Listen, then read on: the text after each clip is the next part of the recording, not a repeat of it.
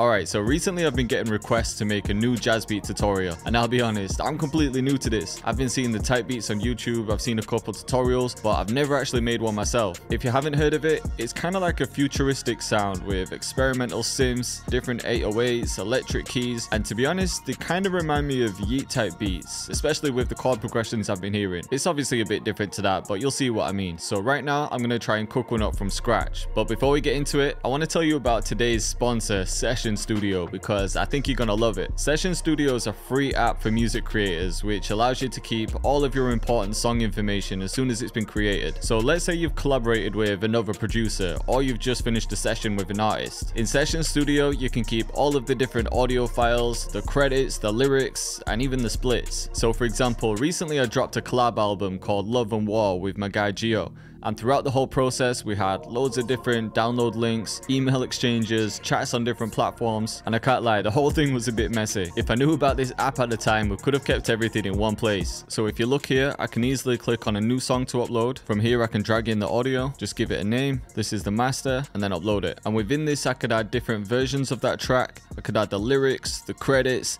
the splits, and even give other people access to it. And that way nobody's missing out on getting credited and paid. If you're ever in a session with an artist, all they have to do is scan the QR code and they could add their credits. You can even keep all communication within the chat box, and once you're ready, you can go to releases and release it directly to SoundCloud or to the label if you're with one. If I did it with my track Can't Wait No More, I could keep the lyrics in here, have everyone's credits there, and then get the splits ready. But another way you could use this is to keep all of your beats organized. So you could upload your whole catalog and then create playlists or beat packs which you could then send to artists. They don't even need the app to download the files. You can just generate a link, and then if they use any of the beats, they can add their information. The best part is it's completely free to use and it comes with 2 GB of storage. But if you use the link in the description, you can get 3 months of the creator tier completely free, and that comes with 500 GB of storage plus some advanced features. They also run a monthly songwriting competition where all you have to do is submit a song through the app and you can win up to $2,000 worth of cash and prizes. So yeah, I'd highly recommend this one if you want to stay organized. So just click the link in the description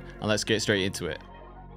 Alright, let's start off with some kind of electric keys, and I've got the BPM at 140. We'll start off with something like this. You can always change it. So yeah, that's the progression I hear a lot, you know. And I'm just gonna build chords from here. And I'm building sevenths.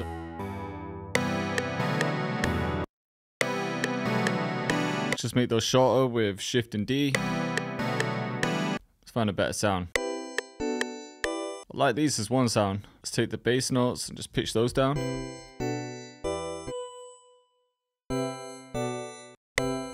Yeah, maybe something like this.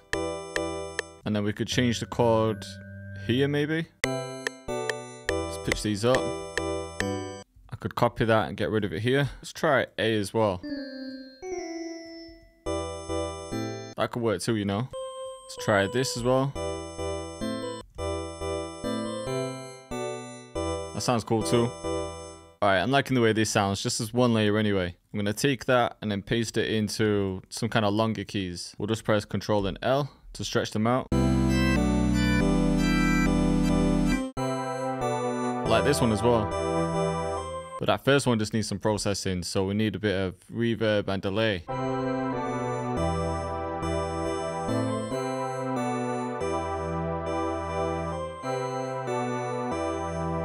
Think about that.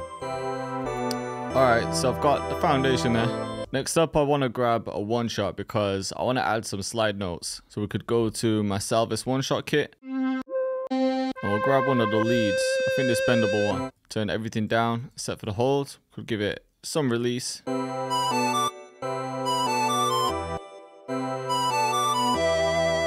But yeah, let's try and make some of these slides. But we definitely need some reverb on this one. You'll see where it's going.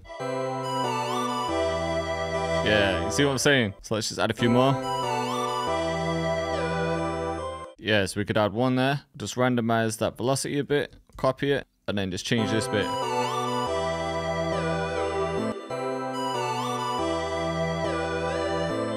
That sounds hard, you know. I'm I'm just going to copy everything just to make the pattern a bit longer. And I want to just try a few glitchy things. So I'm going to route them all to the same bus. We'll try something like shaper box. So yeah, I've just got this cyber crunch preset on, and then I've changed the panning preset to this one and brought the mix down. Just adds a bit more texture. Alright, I think I want to layer those keys again, but this time with some sort of Rhodes piano, because I think in one section, I want that high energy to just drop into this. So we'll go to electric piano, we'll get something like this. Even sounds nice layered, you know.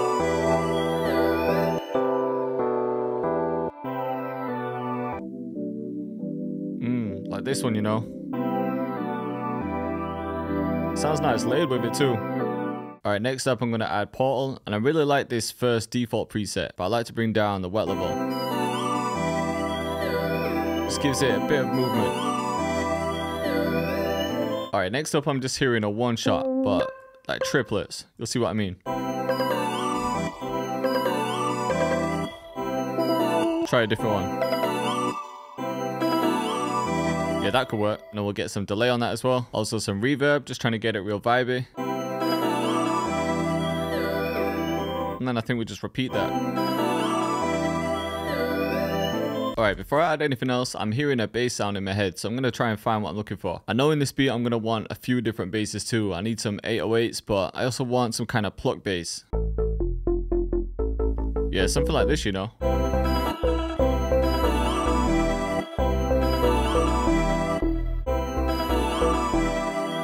Yeah, so we could just repeat this.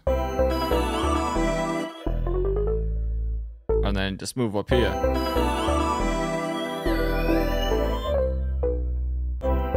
And then we're just going to add some decapitated to that. Just give it some grit. Alright, before I add anything else in there, I want to get in some drums. So let's go to my Love and War kit.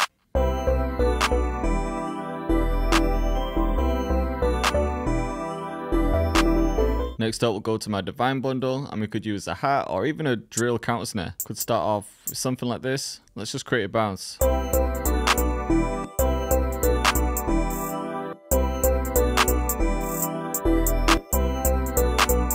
Roll this one down. And then we'll just take these out. Copy this one instead. It's almost like the drill bounce.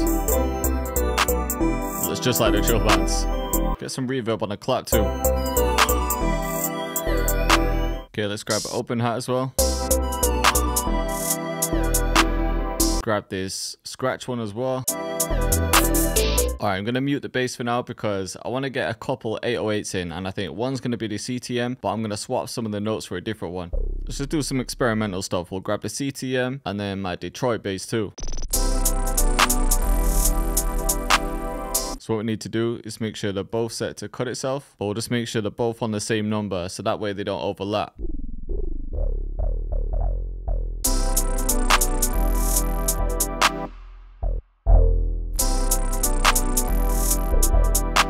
Let's try this one instead.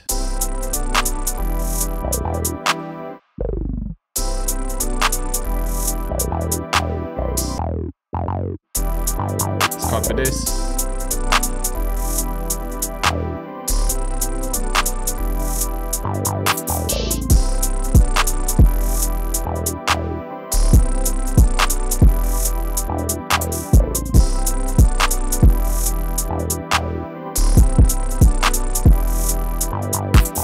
Yeah, I'm not going to have a kick all the way through it, but it will work in some parts. I'm going to try something with the clap too. I just want to see what a bit of delay sounds like on it. But I don't want every one to have it. So if I just clone this, and then we'll just have it in the second one. Let's try this. So we'll just go to the wrench tool, set the time to 2. Just bring up the feed a bit. Sounds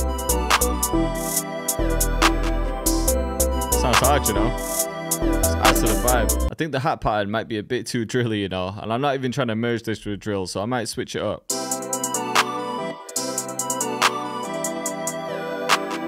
Yeah, I think that'll be better, you know. Need to step away from the drill patterns once in a while. Alright, I've just gone back to the melody because I wanted one more layer for a breakdown section. And I've just found this ARP1 preset. Same pattern, but I want it to play with these keys. Just think it's perfect for the vibe. Alright, let's grab some kind of perk as well. Maybe this one. Add one here too.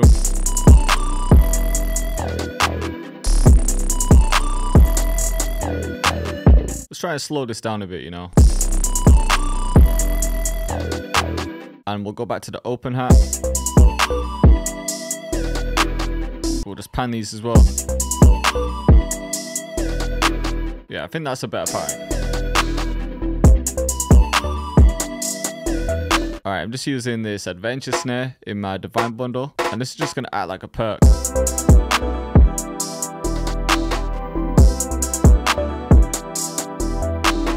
Alright, cool. I think I've got enough drums in there, but I still want to mess with the melody a bit. So I'm going to go ahead and split everything, bring everything into the playlist. And I don't know whether I need to change something or just give everything its own space in the arrangement. We'll see how it sounds. It's just too much with everything playing. But yeah, let's copy it out a few times. Alright, let's get the lead in there as well. And then we'll transpose those down an octave just to see how it sounds.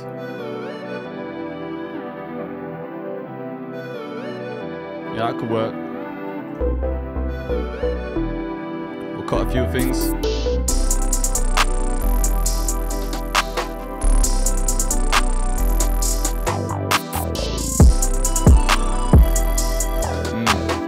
This is sounding sick, you know.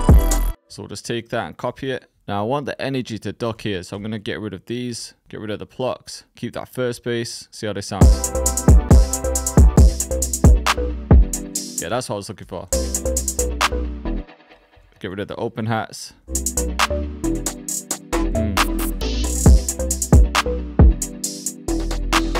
And then we could bring the lead in, but down an octave. Then in this part, we could keep that playing, but bring in this bass instead.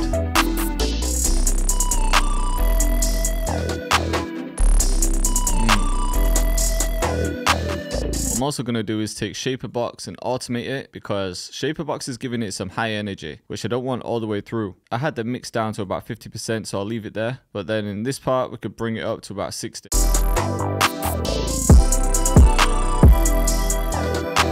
And just because I want to keep the bass interesting all the way through, I'm going to make this one unique, cut these out, and then I'll fill it with the CTM.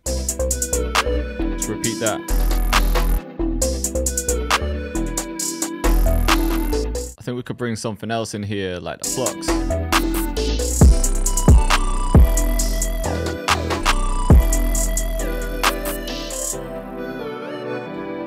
That sounds kind of hard, just how it transitions there. So yeah, maybe I could just take that and copy it over. Alright, last thing I'm adding is just this other house bass sound.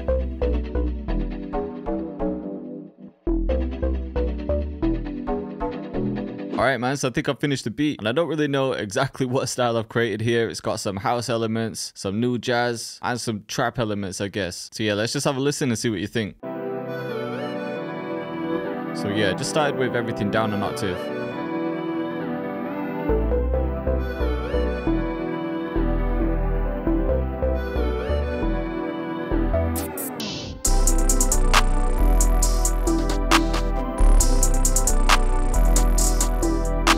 Yeah, it sounds hard.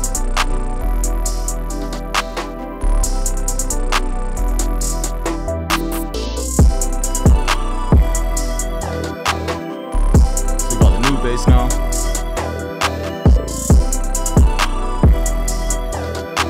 Then coming into the verse.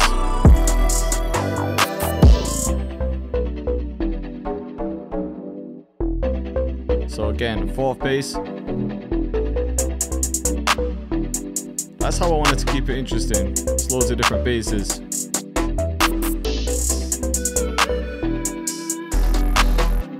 So yeah, let me know in the comments what style of new jazz this is, if I even got it right. I know there's more chilled out versions, more jazzy versions, but I wanted to mix it up.